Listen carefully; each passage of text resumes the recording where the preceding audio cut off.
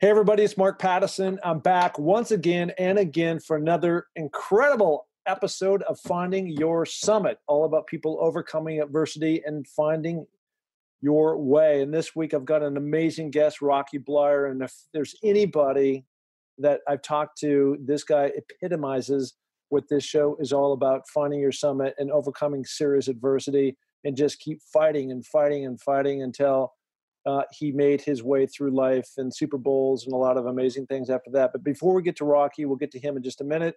I just wanted to remind everybody about what's going on today. It's crazy times. It's mid-March, and everybody's isolated. We're dealing with coronavirus.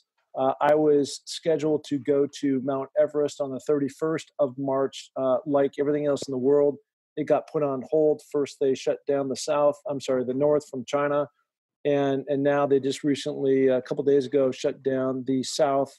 So I was scheduled to land in Nepal. I'm no longer doing that. But the good news is it's not canceled for me. It's just postponed, like many things. Torchy and I will talk about that in terms of postponing things that you have on the schedule you think you're going to do, and you push those things out. And so I'm very blessed to be able to still have those in my sights. So 2021, it is back into the daily grind of training like I continue to do.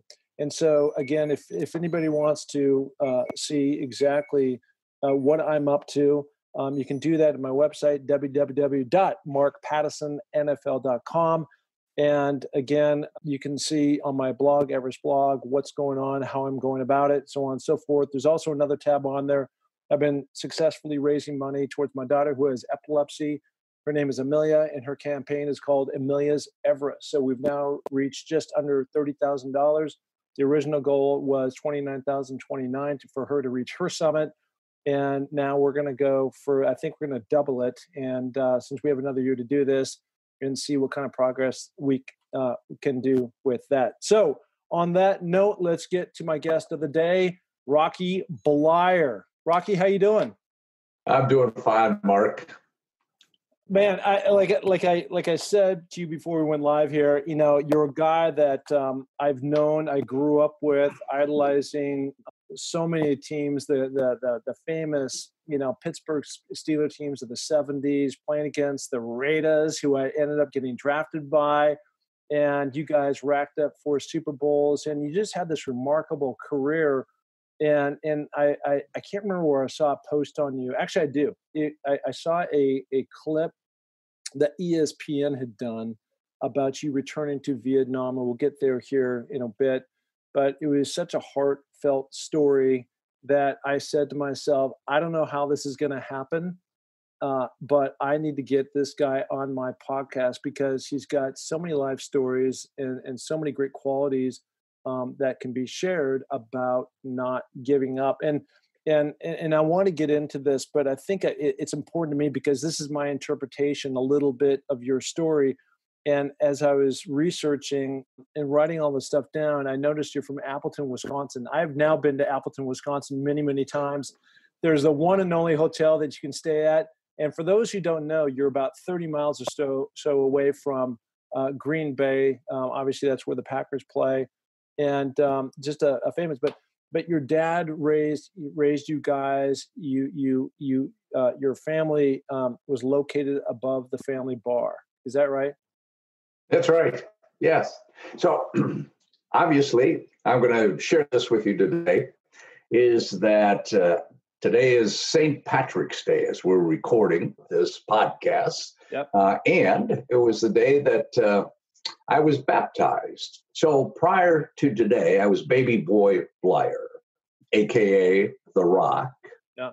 Then my name was Robert Bleier, but because I was baptized on this day, I got Robert Patrick Bleier. So it's a special day, 74 years ago on this day. A name only used by my mother and the Notre Dame nuns who taught me in grade school. Robert Patrick, what are you doing? So it was, I was thinking about that period of time as we compare it to what we're going through today. in some degree with the virus that has taken place, and the uncertainty of what we do, the how can I say this, the staying home, not being in crowds, and you're spending more family time to some degree today was what took place back in the 50s as I was growing up in Appleton, Wisconsin. Because all you had was just your neighbors and your family, and that's what you shared. And sometimes we miss sight of that in the hustle bustle of a world in which we live.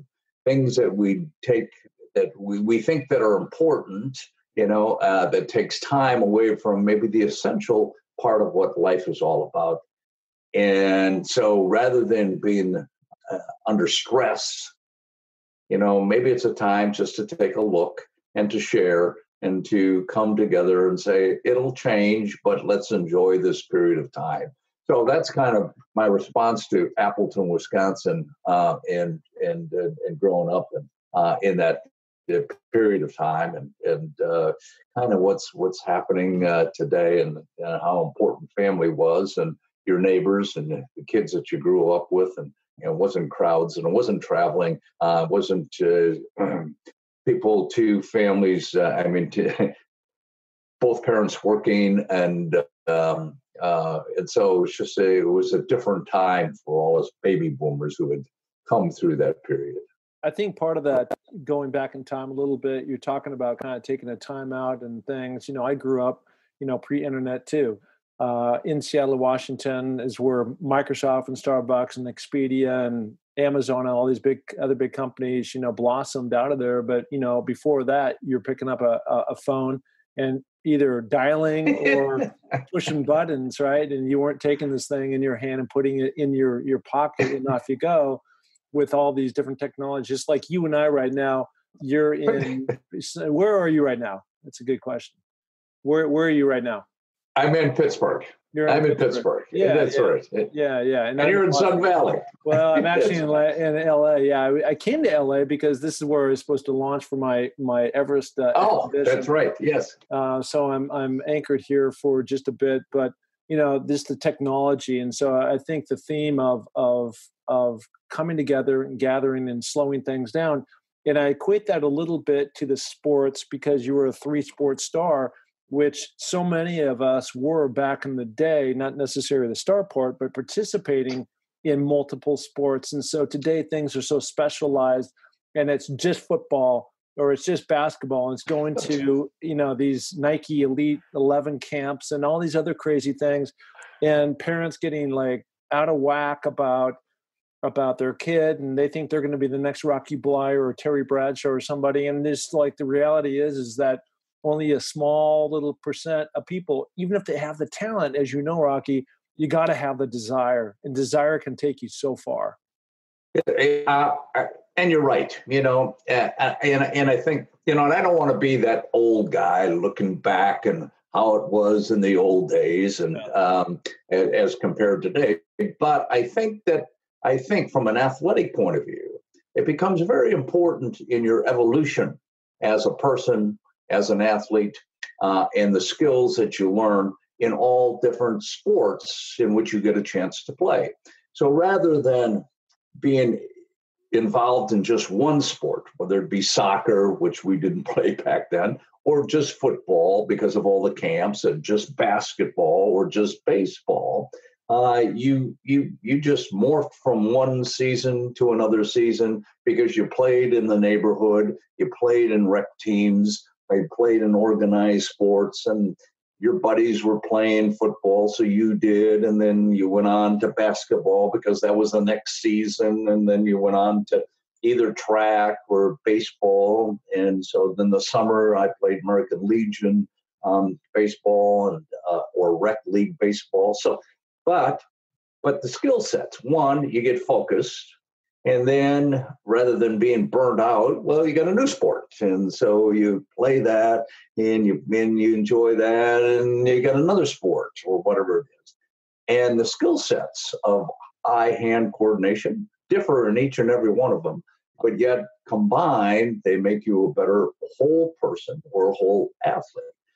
I just think at times as well that kids today get burnt out after a period of time, especially if you start playing at fourth grade or fifth grade and you go to camps and then you go travel team and then you're playing soccer and you might play another sport in the spring, but then, or you may not, but then all of a sudden it's that whole focus. And by the time you're a freshman in high school, or even by the time you're a sophomore, so you just might get burned out, or you just don't have the fun of playing the game.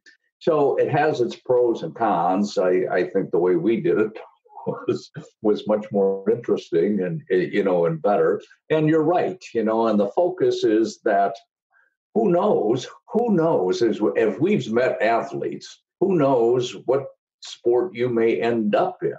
Preston Pearson, who played with Baltimore, played with us for many years and finished his career with the Dallas Cowboys, was a basketball player, never played football, and played basketball in college and was drafted by the Baltimore Colts at the time to play a wide receiver flankerback. And he was a good athlete, and he learned that position, catching, and ultimately became a running back. Ultimately, he had a great career, but he never played football until he got into the pros. So you never know what's going to happen as you evolve within this, within your life and within the sports that you play. Well, I think that there's a lot of ingredients that come into this, right? And one is desire, and two is being in the right place at the right time. Three is having the right mentors around you, coaches and your friends, and you don't fall into a druggy group or something. There's all these things that play into it, right? And right. The thing that I loved about your story, because I had a similar story, not exact story, similar story, in that when you were in high school, you stood out, right? And especially in football. Right. And because you stood out and your teams won all the time, just like losing to you was such a foreign concept. You didn't know what that, and the same thing with me. I like losing. I mean, we lost here and there, but most of the time we were winning everything, right? Right. And then you're fortunate enough to get a scholarship to, especially back in the day. I mean, there's still elite, but it was the elite program back in the day. That is the University of Notre Dame. So and you're right. What you're talking about is that who knows what's going to happen within your playing career. So let's just take the fact that I'm a baby boomer. So by 1960, my freshman year in high school, all of a sudden by 57, 58, the anticipation of more high schools need to be built because of this baby boomer movement that is going to flood the school system. So we have a brand new Catholic high school that was built in Appleton. When I got there, the first year was a 2-year school. Then I got there, it was a 3-year school. By my sophomore year, it became a 4-year fledgling school into a new conference. And because it was a new school, we had this drawing power within the Fox Valley area in which Appleton exists. So we got guys from Neenah and Menasha and Little Chute, Kaukauna and Kimberly, all these little townships around Appleton to come to this brand new high school. We also got a great coach, and that's what becomes important, a mentor, being at the right place at the right time. Guy by the name of Torchy Clark, who was a great school basketball coach and had continuous winning records, got the high school job. So he took a bunch of guys, and in that period of time that we were in the conference, we never lost a football game, and we lost 4 basketball games. We became the number 1 team in the state of Wisconsin, and then in football, and the number 1 team in basketball. Won the state championship my junior year, lost the state championship my senior year. So it was it was a period of time where we put the school on a level of being known, raised the standards. But we were just a bunch of kids that played well, great athletes that came together because we had a mentor, a coach, that I always say a catalyst that got the most out of those guys by yelling, screaming, whatever he had to do, but he did. And we loved him for it. And we got the success. And because of that, as you will, so because of that, well, people recognize and you become somewhat known or you're a part of. And I get a scholarship offer to go to the University of Notre Dame. I got several scholarships around the area, but I decided to go to Notre Dame. Well, and I'll tell you why, is that being a good Catholic boy, you're taught to go to church and, pray for guidance and direction. And then like a good Catholic boy, I did what my mother wanted me to do. And that was to go to Notre Dame. So, yeah. So anyway, but you end up at Notre Dame. Now you end up, and who knows, it wasn't because of anybody, but we had a brand new coach that came in that freshman year for me in 1964 by the name of Era Parsegian. Yep. He had come in from Northwestern University. Famous coach. I didn't know. Good coach. I didn't know Era. I knew Notre Dame. They had not been successful through that period of time until Era came, latter part of from the 50s, 52 or so on. They were a mediocre team and weren't on anybody's horizon. The right place, right time, and Era comes in, and by my junior year, you're on a team that wins a national championship. And I become captain of the team my senior year. So all of a sudden you get recognized only because not you're the best or so on, but you're part of that group and you're part of that team. And I get drafted by the Pittsburgh Steelers. Now, I was not the first choice, just to put it in perspective.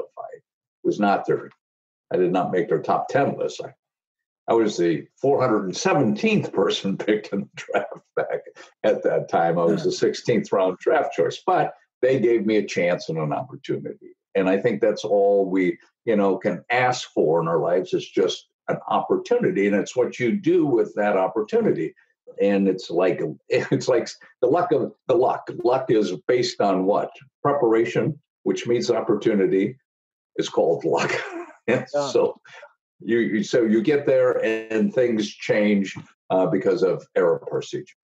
Well, it was really interesting because, again, going back and researching your story, I knew kind of the big picture, the 30,000-foot view of Right. you, because I can't tell you how many times I saw you, Terry Bradshaw, and Franco Harris, in the background. And when I was a little kid, I'd look up to guys like you. And in the backyard, when I was throwing the football around, we would we pretend we were this player or that player. And so it was a lot of fun in that way. But the thing that made it really interesting to me was that when you got drafted, which was 1968, in the 16th round, you end up actually making that team. So for a 16-round pick, I mean, it's inconceivable for me. I was a 7th-round pick. I had a hard enough time trying to make the team. And when you're a 16th rounder to actually make the team, but you did so in 1968. Tell me more about that. I felt like, how is that possible? And I think, and I really truly believe that the reason was primarily the fundamentals that I learned while I was at Notre Dame. How to read defenses, more importantly, how to block, pick up blitzes, a thought process on running the ball. I wasn't a fast guy. I wasn't the leading ground gainer at Notre Dame. Nick Eddy was when I played with Nick. He was our perennial All-American. But you fit into a system, and there's a certain belief in that system. And so in my case, it's just that whatever they saw on special teams, in a work ethic, in the fundamentals of the game appealed to them at that moment in time. And so I got a chance to make the team. I was one of 4 rookies that made the team that year. That's incredible. I mean, so when I was looking at your timeline on your NFL experience, the thing I wasn't quite understanding at first was that you played for the Steelers in 1968, then it jumps to 1970 to 1980. And I was like, well, what the hell happened, right? and so as again, looking back at the timestamp, 1968 was a really pivotal year for you. You, number one, probably have one of the greatest highlights of your life, being drafted by the Pittsburgh Steelers of all teams in April or May or something like that, then off to camp and then actually making the team. And then you turn around in December of 1968 and being drafted into the Army. So, it during that period of time, and I'm only putting the perspective at that moment, I didn't, you didn't know what was taking place, but 1968 was the height of the war. We had the most people in Vietnam. We had over 500,000 troops over in Vietnam. But my thought process was, and I should say this, and my thought process was, well, if you make the team, if you make the team, something will happen. In the back of my mind, following the Packers, and I would watch them or read articles about them going to summer camp, boot camp, spending weeks within the reserve or weekends at the reserve or the National Guard, because that was part of the process for those who could get into the National Guard or needed to get in. The team, I guess, got them in. That was my thought process.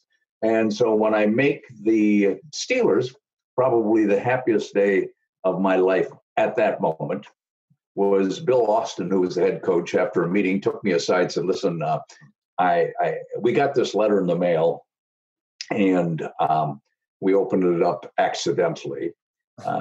And it was my 1A classification to go back being able to be drafted into the armed services. He said, we think you're good enough to make this team. We will take care of this obligation for you, whatever take care of this meant. And I'm just assuming, well, maybe a reserve or National Guard, whatever life was going to take path. And, so time went on. And obviously, because of the nature of what was taking place in Vietnam, things were full.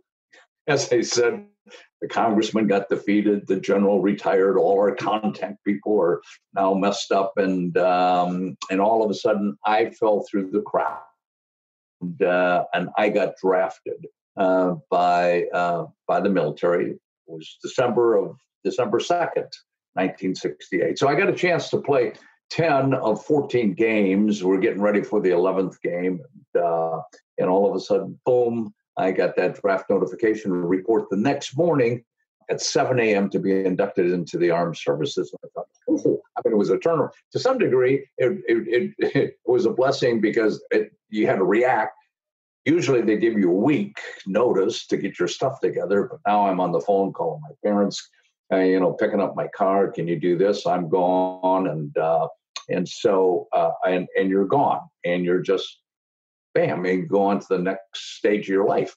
And you just react. It's like, it's in all sports or the transitions that we go through, is that you go from high school, you go from junior high to high school. Oh, it's a big transition from high school, into college. Oh, it's another big transition. You go from freshman year to sophomore year to the varsity, they're all big transitions. And so now all of a sudden you don't think, you just react. You go, okay, I'm in the Army. And then everything that you ever read or saw in the movies becomes part of your nightmare about drill sergeants, so on and so on. And so you just kind of react every day to that situation. Your future's on hold. You don't think about the future. You just try to get through that day, that training, and all of a sudden time goes on. You go through basic and you go through advanced infantry training, and then I got my orders to go to Vietnam. So hold on real quick. So I want to ask you this question. Again, this is coming from somebody who's never served in the military. And for me, it would be devastating having always that dream of playing in the NFL and then having that thing yanked out from under me. And now you're going from, it's not just like you're going from one school to another, like a transfer, but you're going to war. You're going to Vietnam, foreign country. Yeah. So, I'm going to ask you later about your reflections of going back to Vietnam as you look back on it. But I want to try to get you to go to that place where you were when you were 22, something like that, 22, 23 years old. And I want to, like, in your mind, were you terrified from the standpoint, were you aware of the consequences of what was happening over there with us dropping bombs and people coming back completely messed up and PTSD and all these things? I mean, did you have an awareness of that at such a young age? No, really, Mark, I didn't. I mean, I knew that the war was taking place, and I knew the same thing that everybody else knew, what you saw on television, but as life takes you through this process, I didn't really have time to worry about that. That was still in the future. I mean, so it was like getting through the next stage of your training, waiting for orders, and your orders got done. Okay, fine. So then I got a chance to go home on a leave before I reported out to San Francisco. So and before I went to Vietnam. And so your mindset was just kind of, like on automatic. And I have to say that I wasn't a big reflection of why me or how come I got to go or what took place or I didn't think about those who had been killed in the past or who had died. You don't think about that. You just, you get through that day, the next day, and so on, and see where it takes you. And so you fly over to Vietnam and you land. And so you land and you didn't know what was going to take place, and you're on this bus as you come off, and it's got bars on the windows and heavy screens so that nothing could be thrown inside, hand grenades, and you didn't know whether it was a war zone, what was going to happen. It's so you finally get to your unit. And I do remember finally, as I was flown out to LZ West, attached to my group at that time, which was Charlie Company, 4th of the 31st, 196th Brigade, the Marical Division. And I was in the 1st Platoon, and they weren't there. And I didn't know what the procedure was. We were on a landing zone. LZ West was one of the landing zones, and how Vietnam operated for combat soldiers was that your battalion had an area in which you covered. So you usually worked out of 2 landing zones. That's where all the artillery was, on top, on a mountainside. And this was LZ West, and then we had LZ Siberia. So you had a company that would pull security on each and every one of these, and then the other 2 companies would be in the field doing maneuvers. And so it's just a rotation, up a hill for a week, down into the valley for a week or more, up the hill, then back down. And so my guys, and when you're on the hill, you would take sweeps off the hill to cover a certain area with reports of whatever it is. And so then you got to come back up. And so I was up on top of the hill when my unit came up, and I watched them, and they looked like they were, old to me. They looked like they were in their 30s. Mm-hmm. I mean, they looked like every war picture I saw of guys bedraggled and so on. And they're young guys of 19, 20, 21 years old, but some of them had that that stare of what the heck's going on, 1,000-mile look. And so that was my first reaction. And then all of a sudden you become one of them. And, you just go about your business. It would be very scary business to me to be walking around and not, it's real life stuff and life and death and people affected, for a lot of years. So here you go, you're in Company C and you're operating a 40 millimeter M79 grenade launcher, right? Right. Yeah. And so I don't even know what the hell that is, but it sounds impressive and crazy. But now we come up to August 20th and you're on a patrol and next thing you know, somebody pops you in the leg with a bullet, right? And you go down. Is right. That played? Yeah. So what basically had taken place was that we were up on one of the LZ Siberia. Yeah. Sister company was in the field, and they had been hit, and so they were in a firefight with the enemy for most of the day. Word came down we were going to fly down or pick us up by helicopters, fly down into the valley, and get to them to give them support and eventually get them out of that hot spot to pull front and rear security. So that was our mission. We got on helicopters, we flew down. By the time we organized, by the time we separated, by the time we got a reinforced platoon to move out for them, it was late at night. So about 8, 9 o'clock, we were finally going through the jungle. Firefight was taking place. Helicopters were over. Firing was happening. You could see tracer bullets going through the air. And we got to them, and it was quiet.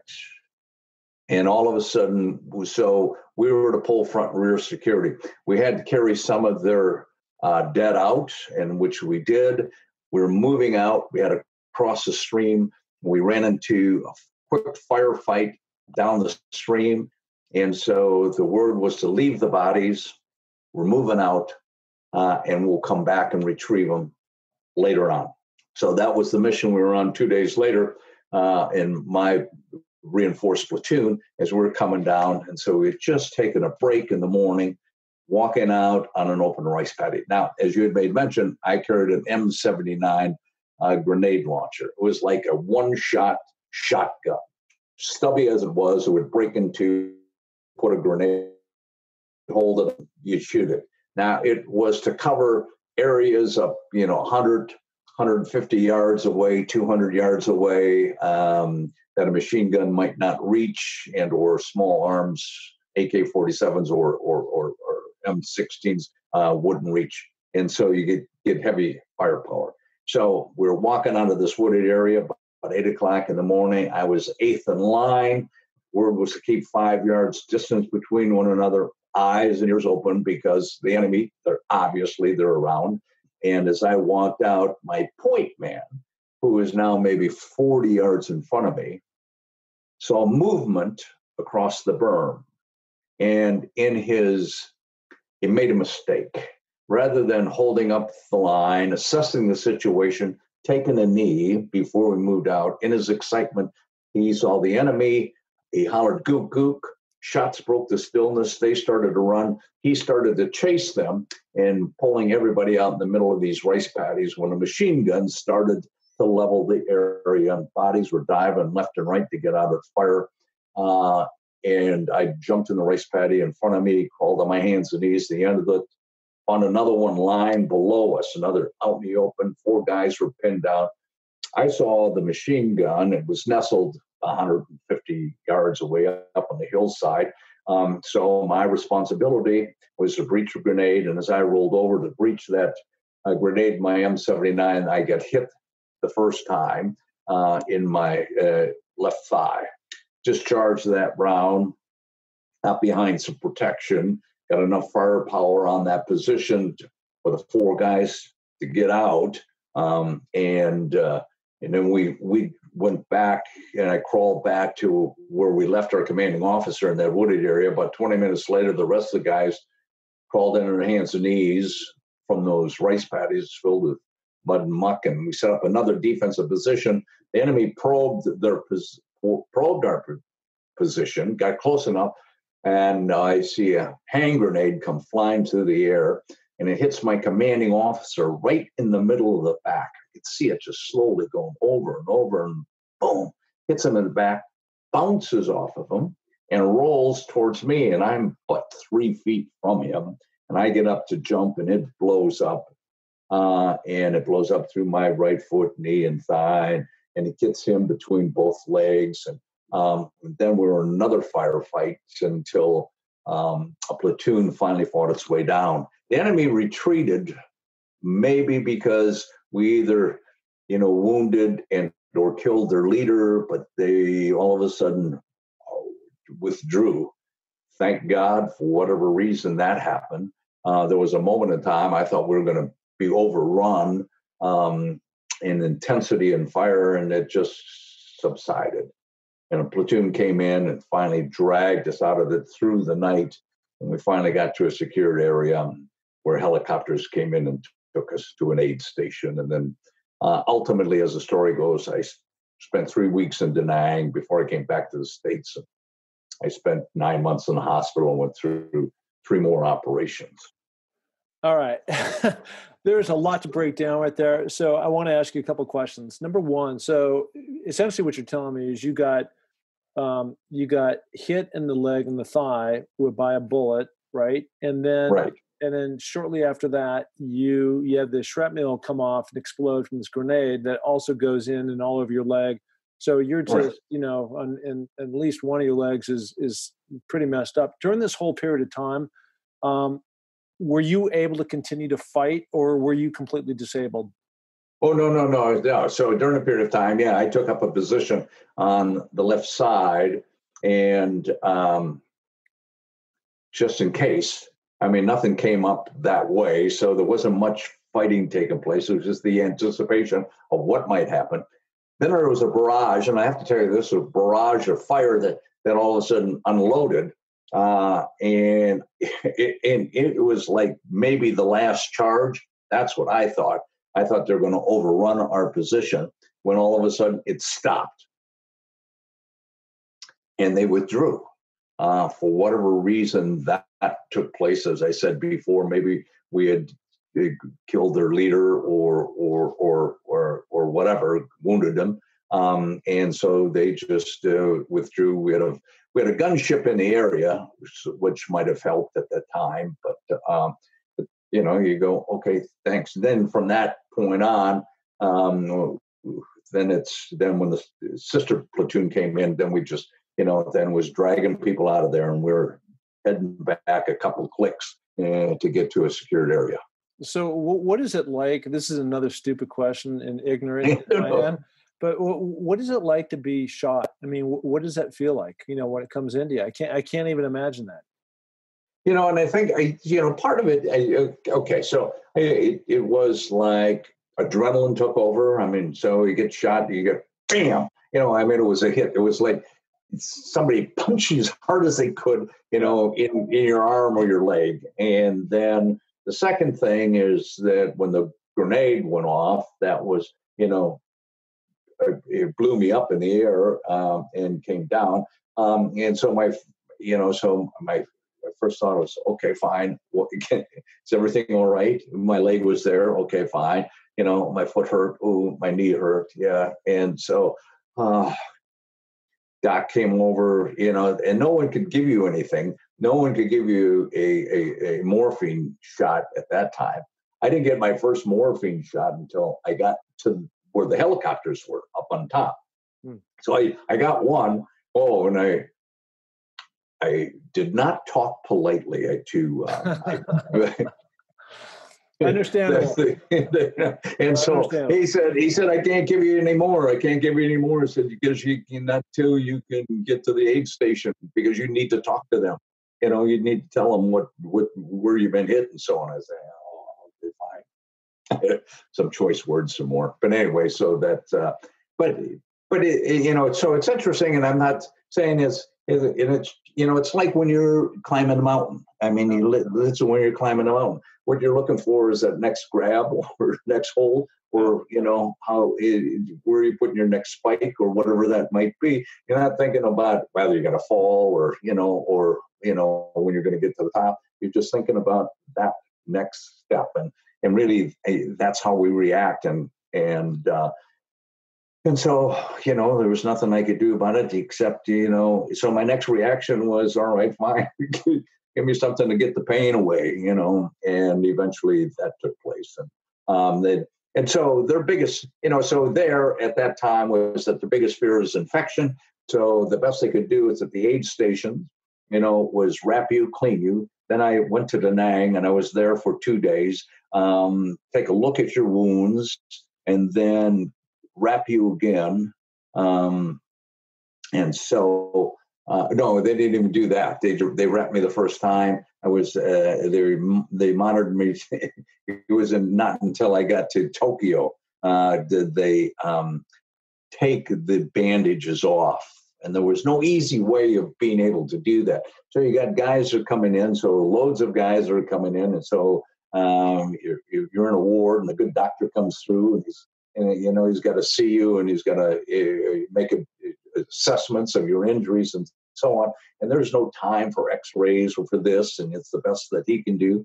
And the doctor was Dr. Bleier, ultimately ended up living in Indiana, Pennsylvania, which is right outside of Pittsburgh. And so I got to meet him years later when I was back with the team. But anyway, so he comes in and he gets to me and he goes, all right, fine, we need to take a look at the wounds. And so it's like now 4 or 5 days, the bandages have been on these wounds, not changed. And because no one wanted to take that risk to have an infection. Got the bandages, and there's only one way of being able to do it. And so I think I used bad language on him too during that period of time. Understandable. Again. and so he gave his diagnosis. So anyway, I was under his care for 3 weeks until we came back to the States. Yeah. So let me ask you something. I want to go back to where we started the pod, and I asked you, or I told you that I saw some of this really endearing story about you when you went back to Vietnam last year with Tom Rinaldi, the ESPN correspondent, and just relived that moment. And having gone through everything that you went through, the recovery. Making it back into the NFL, and we'll touch on that in a minute, and then having this fantastic life after football, as we say, and then going back for the first time and visiting that battleground. And, I know it was really emotional for you, and I can only imagine, and something that you said, something that really touched me was like, what is this all for? Like, at the end of the day, for what? Like, what do we gain? And the answer, I think, that you provided was really nothing, right? Outside of a lot of damaged people, soldiers, good guys. Yeah. So anyway, part of that was when I was asked to go back with ESPN. John Fish was the producer on this, and Tom Rinaldi. And I said, oh, okay, fine. I'd be happy to go. I said, I don't know what to expect from you guys. I mean, I don't have great expectations.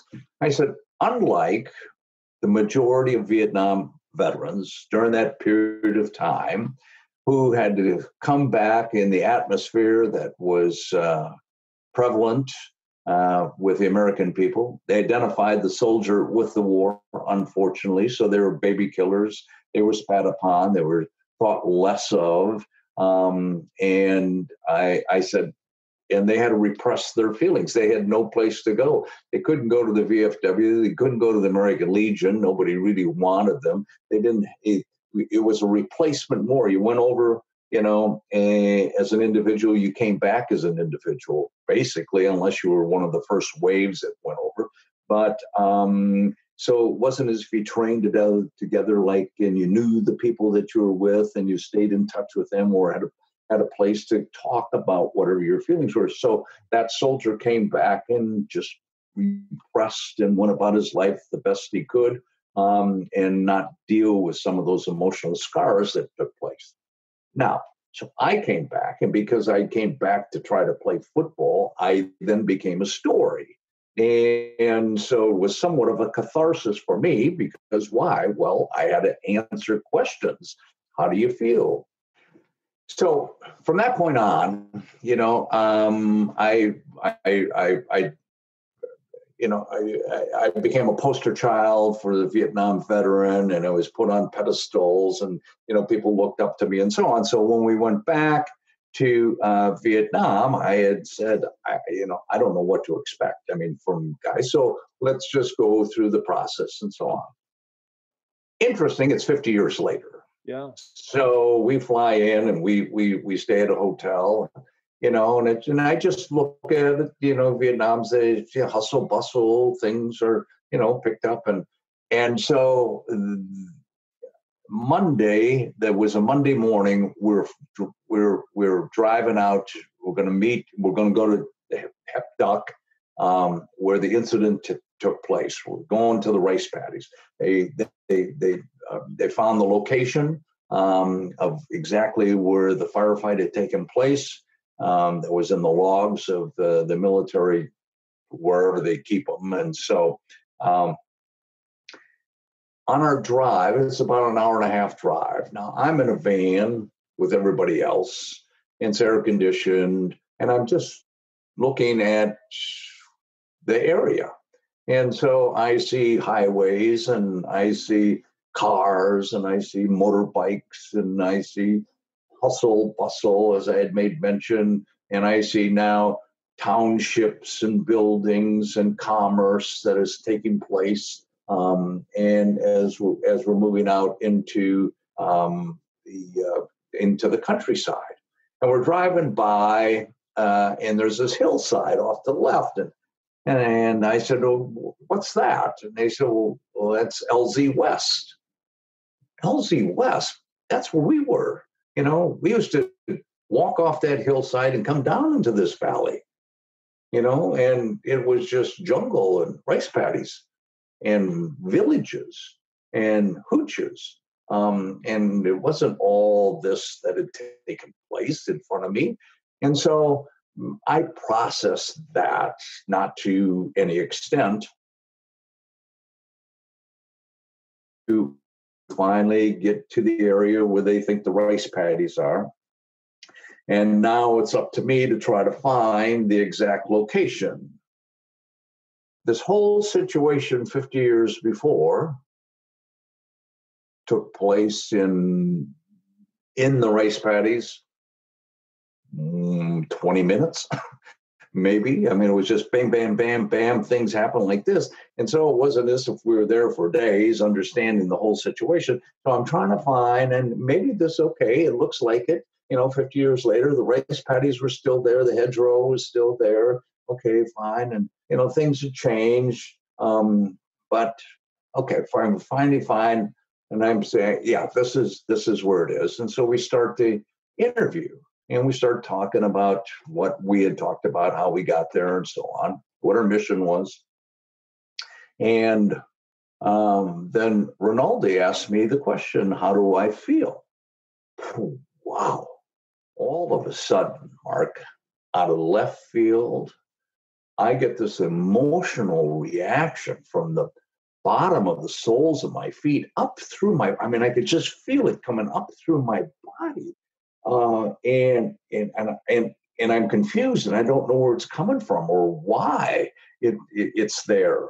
There's nothing that triggered it except for the question of how do I feel, and I couldn't help myself, and I started to cry, and I became, and all of a sudden I became kind of sick. It was like I was flushing my system, and I was telling Tom, I said, "Oh, okay." He said, "You all right?" "Yeah."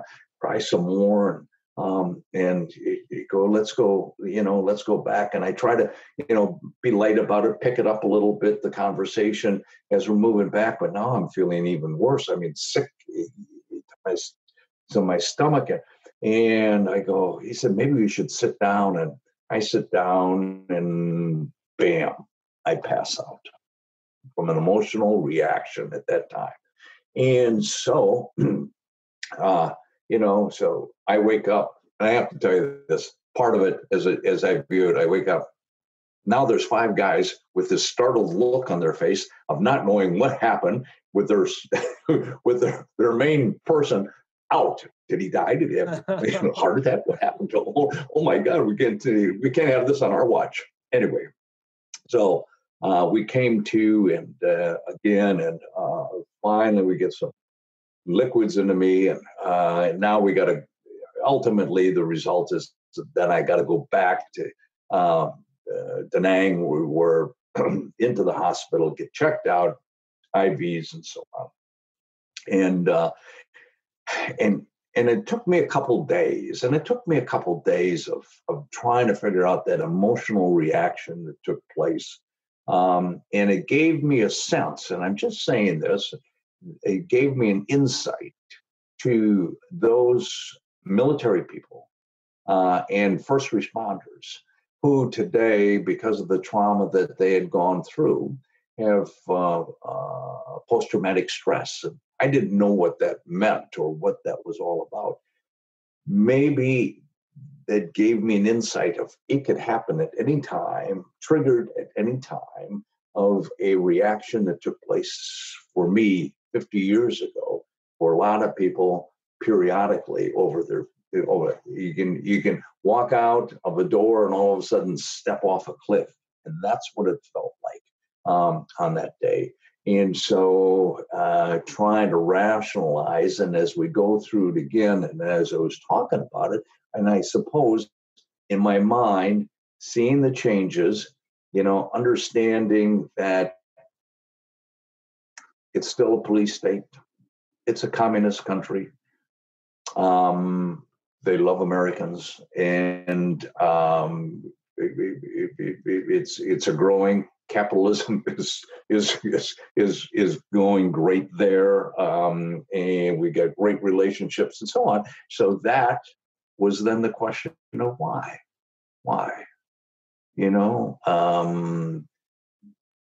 Did we lose 58,000 soldiers during that period of time? And the question was, for what? Not that they died in vain, but for what ultimately? And who knows if we hadn't been there, what that area would be like today. Maybe because we were there, although, and it left, it is better off than it had been. But for me, it was why? For those who had given their lives, for what reason? So that was my emotional thing. Yeah, no, I get it. And, again, from beginning to end, and end being 50 years later, it's a traumatic, emotional experience. No, I don't think there's any other way you can slice that. It just is what it is. And it's certainly understandable how anybody would have a similar reaction kind of re-triggered to activate all those memories where you probably had other buddies down there that died and tragically or wounded or something else, in addition to your own struggles. And again, going back to the name of this podcast, Finding Your Summit, people overcoming adversity and finding their way. It's just an amazing run because we go back to the timestamp that, you're drafted in 1968. By December 2nd, I think you said 1968, you're now drafted in the war. So now we're into 1969. And like within 4 or 5 months of when all this was happening, I mean, here you are playing against Cleveland or somebody. And 6 months later, you're standing in the rice field and getting shot at. And now another year, now we get into 1970, and you're invited to go back and come back on to the Steeler team. And of course, like all of us, you have to try out. You don't get the green light and just go. And you have to fight your way back. At the same time, you're like half your foot's gone or something. And, Right. and so they end up putting on injured reserve. But I mean, again, it just going back to where we started this whole podcast about a little kid growing up in Appleton, Wisconsin, son of a Catholic family, and going on to Notre Dame, being around the right influences, having that winning mentality, never giving up. These things all count when your best is required, right? And Right. it seems like that happened along with kind of the same convergence that happened to you in high school. You said it was a brand new high school. It was a brand new coach, Torchy something, that, won every single football game that you ever had. You went on to Notre Dame, and you end up winning the national championship your junior year. And so now you get on the Steeler team, Franco Harris, Lynn Swann, John Stallworth, Terry Bradshaw, Mean Joe Green. I mean, all these crazy, fantastic linebackers, safeties. I mean, you guys were just loaded, right? And you happened to be on that team in the right moment. Right. And and you think about it and you pinch yourself and so on and so on. But in the beginning, and I think one of the things about reaching a summit and so on are the things that you learn, or we have learned, in no matter what we do, but in playing organized sports. I always tell people this. I said, you play in the backyard, you play in the neighborhood, you grow up as a kid. There's certain things, hopefully, that you learn, which is that you never get unscathed. You'll never get out of childhood unscathed. I mean, you fall down, you have bruises, you have scrapes, and so you're playing in the backyard, and then you pull a muscle, you twist your ankle, and or you get Osgood-Schlatter's disease, or you get a broken bone here, and so on. But there's a process in which you learn, which is, it hurts. Secondly, it has to heal, so you see a doctor, and then you got to rehab, and then you go back and you play. We do it time and time again as we grew up in the neighborhoods, and then on the playing fields. So in your mind, that becomes kind of the process. So for me, coming back was that, all right, let's be honest. I didn't lose a limb. I didn't lose a leg. I didn't lose an arm. So in my mind, damage, hey, yeah, but we've been damaged before. It's just the process of having to go through the healing process, through the rehab process, the build-up process, and get yourself back in shape. And so it's the only thing that So you get an opportunity when I was in the military to be able to do that. I was an outpatient, so I had a job in which I had to show up every day, but I go see my doctor, I go to my job, I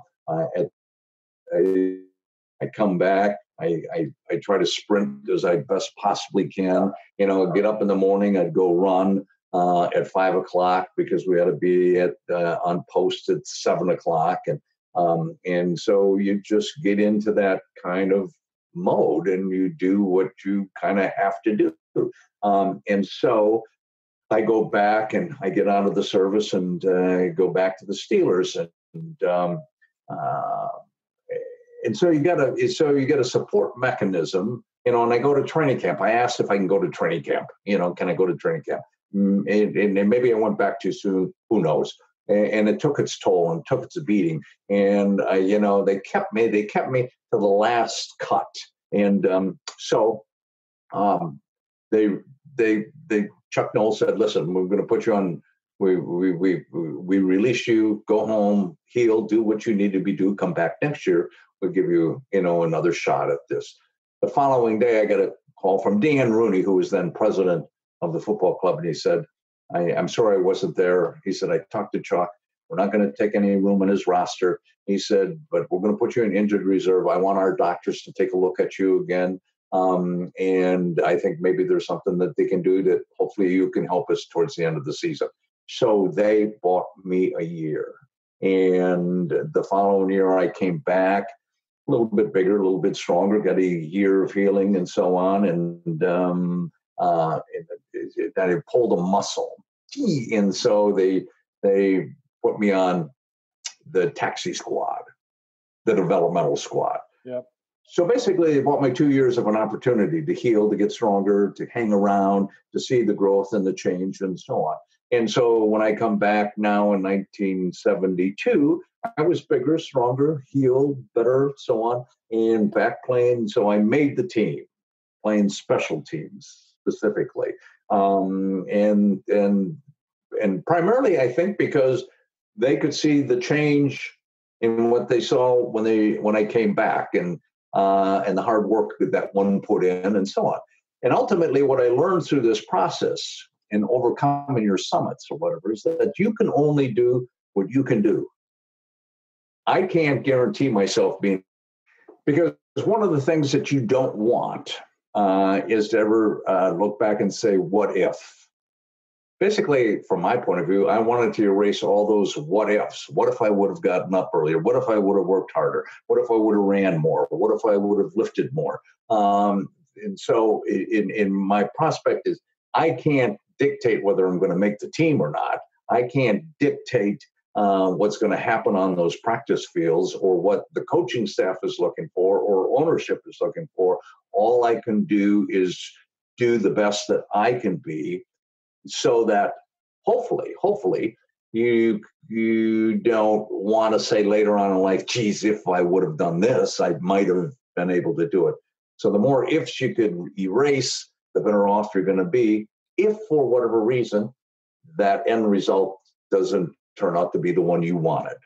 But in my case, so I come back and I get, and I work out and I get bigger and I get stronger and I get faster and I get a chance to, to make the team, and playing special teams again and going back and doing those things that you need to be. And then ultimately what happens is that they see now over a period of time, a growth pattern, a change, that you've gotten better or that you've gotten bigger or that you've gotten faster, or the way you looked here. And then all of a sudden, and this was 1974,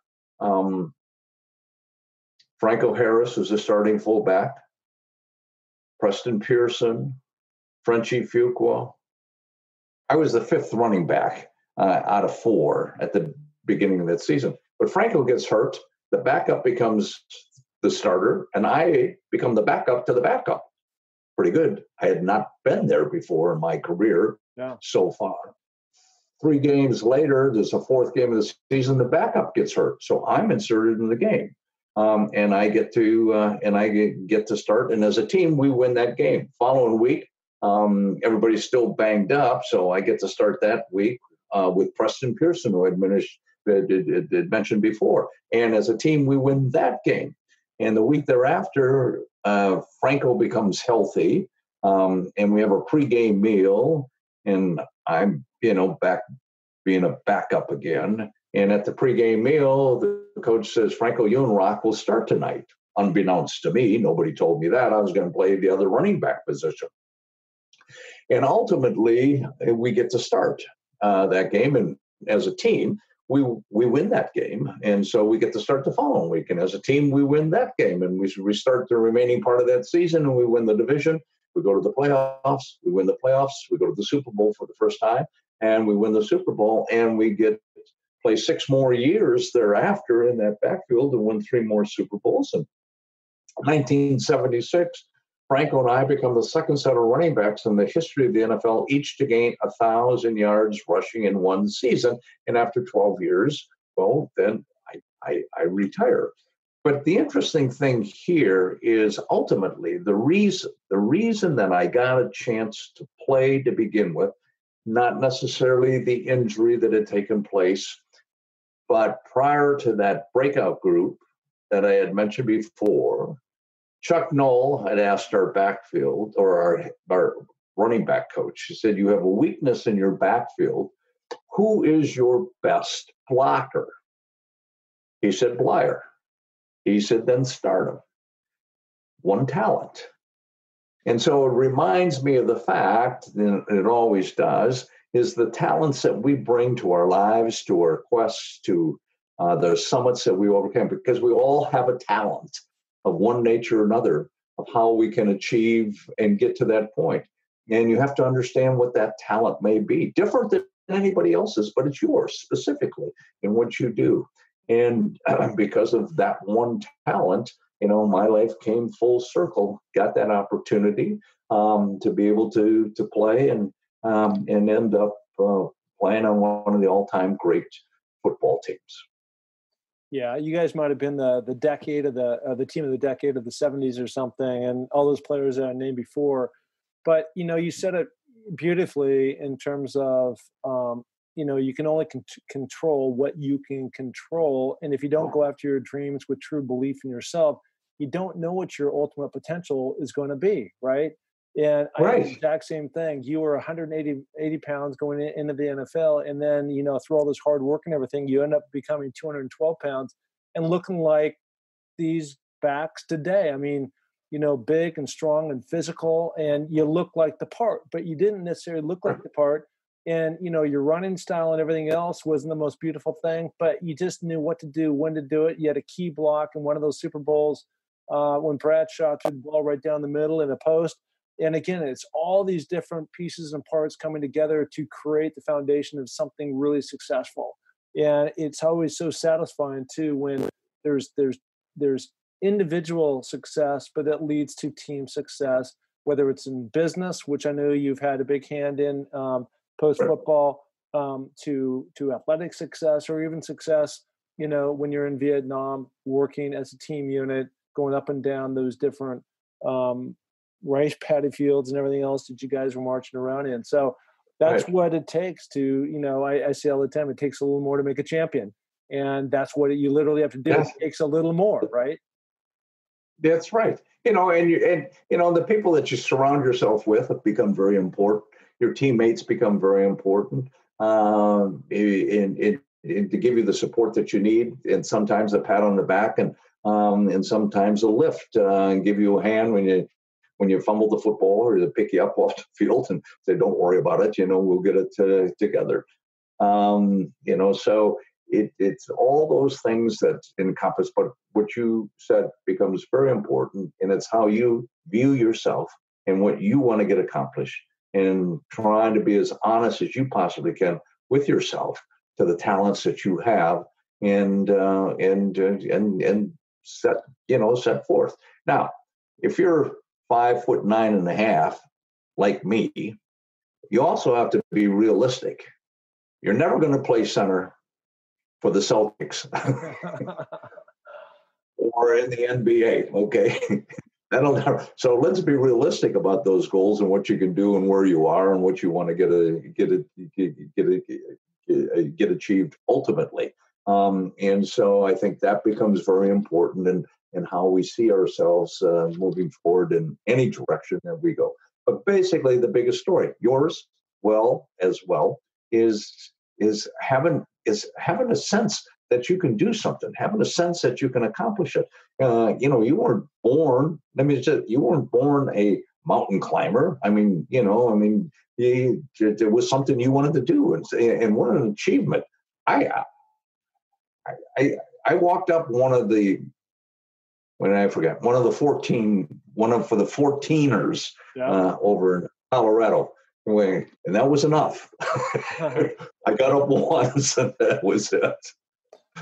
So I understand when you decide you want to go and climb, wherever, and so it's an amazing event. Well, it's been a fun way for me to continue to set goals post my NFL life after football days, and I've been involved in a lot of different things. But pushing yourself, continuing to set high goals, and then going after them, with full gusto has been really satisfying. And really, I think like all these things, we go back in. I know you've had different segments in your life, but when you're put in that position, or you put yourself in those positions, some of the amazing people that can also enter your life to really help define and shape where you're trying to go as well has been really, fulfilling, and things I would have never anticipated or expected, going into both football, and it's just like you, success breeds success. So my grade school went to high school, my high school went to college. I played at a very successful place at Washington with Don James. And then that went to the Raiders, and the Raiders went to the Saints. And, it's just all these places I happen to go. It's just meeting amazing people and helping to shape who I am today. which is then fostered into some of the success, or at least the drive that I've had towards trying to climb these different mountains. And it doesn't always go right. I mean, you have that all and other things you've done. I think what's so important is that we're really only people. We're just people. We're not super people. We're not, extraordinary people. But and I look at my teammates and I look at this, and some have size, but they lack other things. Some have speed, but they don't have, great hands, but they do. So it's really finding what you have, the finding and how you fit in, and what you bring to your community, your family, your business, your dreams of what you want to get accomplished. Don't compare them to other people. Don't think that other people are smarter. They may be. I understand that, because people are smarter than me. But, hopefully you find your niche, your talents, and your dreams. And those are the things that you got to push. You got to push, because you really don't ever want to get to a point in your life when you look back and you say, I should have, God, I would have, man, I missed out on this. And you're going to miss out some things, but, you got to keep that dream alive of what you want to get accomplished. Absolutely. Woulda, coulda, shoulda doesn't get you anywhere, right? One of the things I want to do as we kind of round third base here is I do want to plug your book, Fighting Back. Oh, thank you. Well, I think right. it'd be good. Yeah. I mean, I'm not the type of person, I don't like to run podcasts where I promote books, but I do think your story is really fascinating about achievement, about going after things, about not having all the cards in the deck, about, having bad things happen and then you overcoming those things. So it's called Fighting Back, the Rocky Bleier story. It's there's actually an audio book, and you can find it at Amazon, Audible, and Apple Books. And it's pretty cool. Yeah. Now that everybody's sequestered in their homes and so on, so not knowing what they can do, so now you can, get a book or do it on audio tape. And so I love that. I thank you for the plug. I think the important thing also is that for people to be able to read stories about people's lives, not to compare them, but just to understand that the majority of them are just normal people that, had a dream, or, and had some talent of one nature that doesn't make it any different than who you are, but, pushed forward. And so they're encouraging. I mean, books of that nature are encouraging for you to read so that you can compare yourself. Yeah, I love that. Well, listen, you've been an absolute champ. It took me a while to get you on the pod, but I was relentless. Thank you. Like a defensive back trying to chase you down on the field. I finally caught you and got you on the pod. And nothing but success to you in the future. And good luck with your book. And hopefully we can stay in touch. But certainly want to promote this to everybody that's out there so that they can be inspired by things and people like you doing amazing stuff in life. Thank you, Mark. It's a pleasure, and we will stay in touch. Thanks. All right, buddy. All right, he is Rocky Bleier. Thank you so much.